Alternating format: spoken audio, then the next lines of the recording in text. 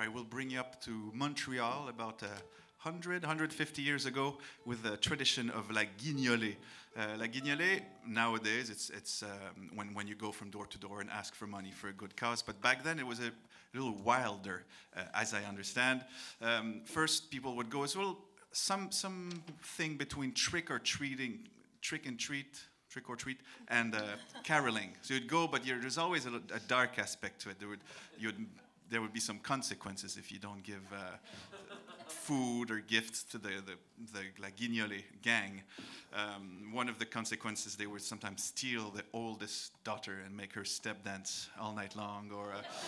And one of the things, I'm just telling you the verses because I'll sing in French. They ask, you have to give us some pork, but it has to be a piece that's 25 feet long of pork for snacking along the way. And I read about the Guignolee because it's the first time I sing this song. I did not know much about the tradition, but apparently it was a pretty rowdy affair because when two groups of Guignolee would meet in the middle of the streets in Montreal, they would start to fight in the true spirit of Christmas and just steal the other group's bounty, whoever won. It's all good fun for Christmas. We'll play this with a fiddle tune by Joe Walsh.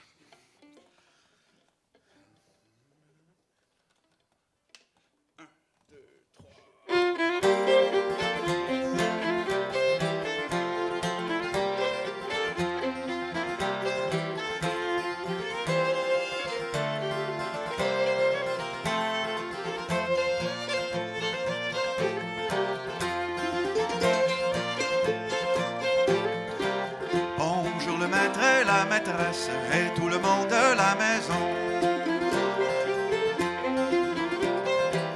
Pour le dernier jour de l'année, la Guignolee vous nous donnez. Si vous voulez rien nous donner, dites-nous les.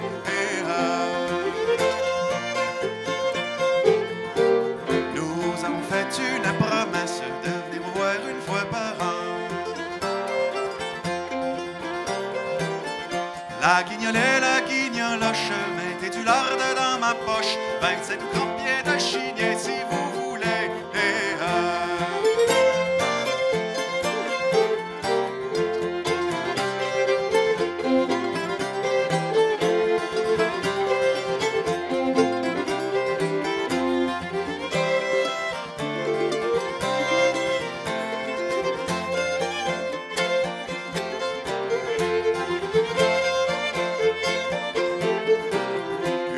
Par la guignolose, nous ne demandons pas grand-chose. Si vous voulez rien nous donner, nous emmènerons la fille aînée. On va lui faire danser la gigue, lui faire chauffer les pieds. Nous sommes 4 gentils bons drôles, et si notre chant ne vous plaît pas, on fera du feu dans le bois, en dansant une jolie ronde. On entendra chanter le coucou et la colombe. On va.